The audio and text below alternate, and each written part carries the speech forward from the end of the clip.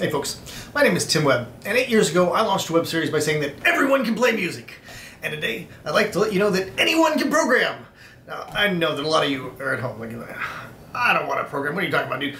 Please stick with me, I'm going to explain what I'm doing here, and then at the end of the video, anybody who's on the fence or just not interested, I'm going to explain all the reasons that you should get interested in it, alright? But the chief one of these is that it's a fun hobby. Like, this is actually a fun thing to get into.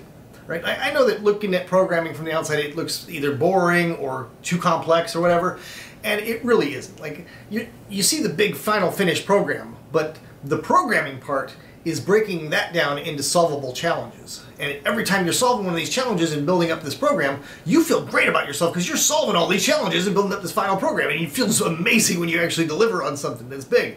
Like, my site Discord started off as a blog, but it was quickly outgrowing itself as a blog. It needed it to be a content management system that was highly customized.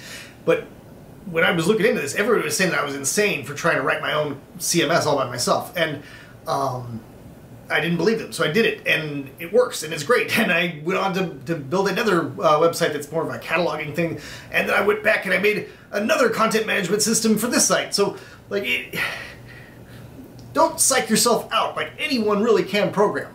As long as you've got access to a computer and you don't suffer from some serious mental deficiencies, you're going to be able to get into this.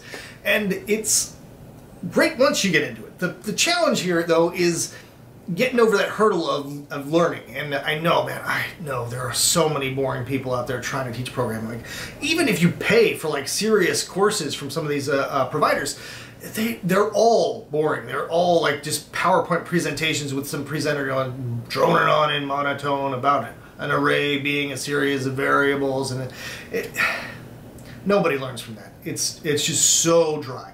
And I've got ADHD, so I can't like really read a book that's too dry. Like, it's just too boring. It's physically painful to deal with that. Like, I get all of the challenges in learning to programming, which is why I'm going to be presenting this series in the same way that I'm teaching people how to produce music and synthesis and stuff like that in my Let's Plays, which is just basically me doing things and explaining what I'm doing, and by sharing my enthusiasm, I hope that I'm going to engage other people to be able to do this themselves.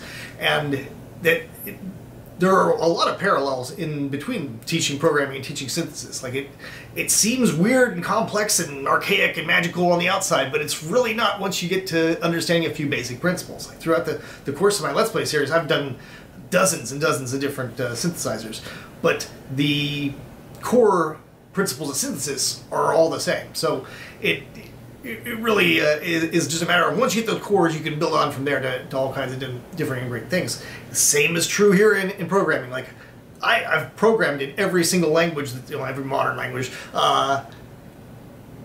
because I understand the principles. Like, that's all it takes, is understanding the principles, and then you can move on from there. And through repetition of my series of videos, like, people have picked up, okay, well, this is how I do this, and this is how I do that. So I feel that programming is going to be the same exact thing. And there are already a few people on YouTube that are doing a very good job of what they call live coding, where they're doing their programming and they're talking about it. But some of those guys don't speak English very well, or they make a lot of various goofy errors. So I want to be clear that I'm not shitting on everybody else that does YouTube tutorials. There's great guys out there that I've learned a lot from. But there's also a lot of people that either they're not very good at English, or they're not very good at handling some of the challenges involved in this medium, including a common one where they're talking and they're typing, and talking and typing is hard, and they keep talking and they keep typing, and then they screw up in some sort of fundamental way, and they're looking at this, and you see the color drain out of their face as they start to panic because they've now screwed up on video. And now they're panicking on video. Discontinuity. What? Where'd all the what the fuck is going on? Like, I hate when people do this. They do this a lot where, I get it. It feels bad to screw up on video, but it does not help anyone to just suddenly paste in a whole bunch of code and then move on with share, like, and subscribe. Like, that's not how learning works. Learning shouldn't be the boring repetition of an array and it shouldn't also be just like copy pasting a whole bunch of stuff and then moving on.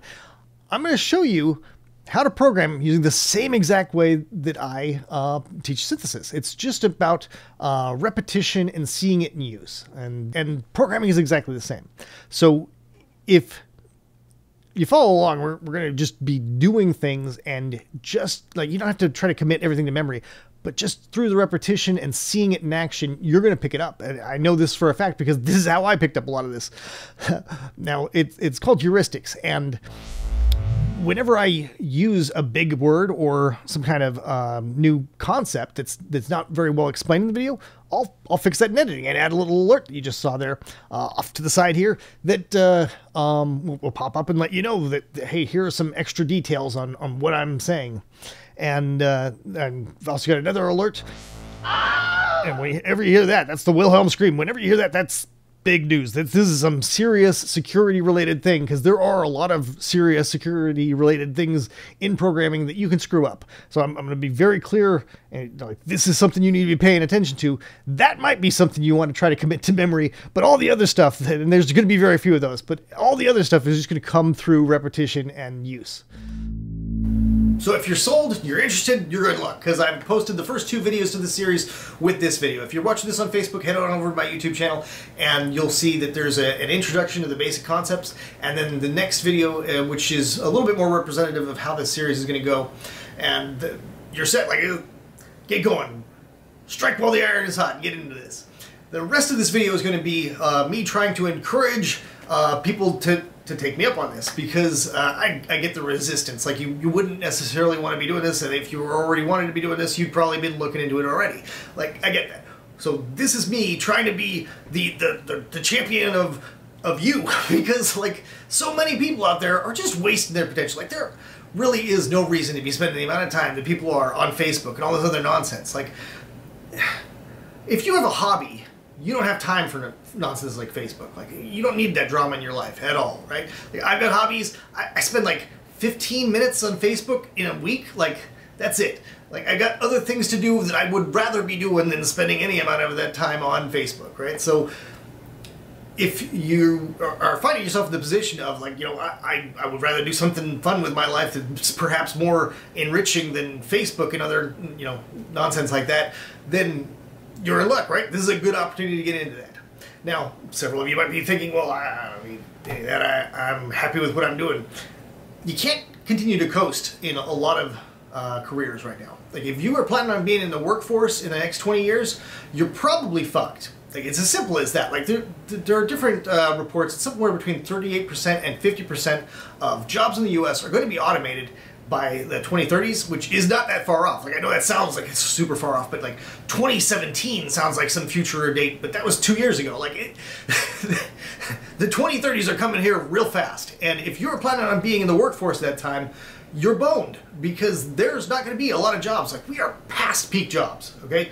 That's in the past. We are not going to be able to just rely on all of the usual mechanisms of job creation anymore, because of the rate that we are shedding jobs. Like, we've already lost so many retail jobs all over the country, with the malls closing and big box stores closing. Like, there are tens of thousands of people losing their jobs left and right. And then we've got other industries that are just obsolete. Like, we don't need coal miners anymore. So what are they going to do? And the answer to that is quite terrible, actually, because we look now and we can see that the unemployment rate is actually going down as this massive job loss is going on all across the country. So we're losing all these retail jobs, we're losing all these coal mining jobs, and somehow the unemployment graph is going down. How does that work? Well, it turns out that the suicide and opiate death graphs are both going way up. So it really is as bleak as that. Like, these are people who have had careers. If you're in retail or you're in coal mining, like, that's basically all you know. And if that's just suddenly gone and there are no opportunities to move laterally, what are you going to do? And a lot of people have chosen suicide and opioids, and neither of those are particularly good outcomes. So I'm really trying to provide an alternative here, because very, very quickly we're going to find a lot of other jobs in that same boat where you're making the decision of which statistic are you going to be. So, like, truckers are the obvious one that a lot of people are mentioning. You know, Tesla's testing out a new driverless semi. But even jobs you're not even thinking about are also on the shopping block. Like my husband installs, used to install medical equipment and stuff, and one of those was a automated transcription device. And he was talking about how one day he's in there in the office, is installing this thing, and all of the transcriptionists think this is a great idea. This automated transcription machine, they're going to get to sit back and kick up their legs all day long. There's nothing to worry about. This is great. They're all out of a job. It's as simple as that. And there's other, like, even like really, really high-paying jobs are on the block. If you're a radiologist right now, let me clue you in on something. You probably already know this, but like everyone hates you, all right? Everyone in your hospital hates you. They especially hate your car. And now they're trying to get rid of your job really fast. IBM and Watson are moving into your territory real quick right now. They are buying up all these various patents and companies that are related to these patents. Like, they are gobbling up everything in their path to get into this industry. And radiologists are one of the first things that are going to go because their AI is actually better at your job than you are.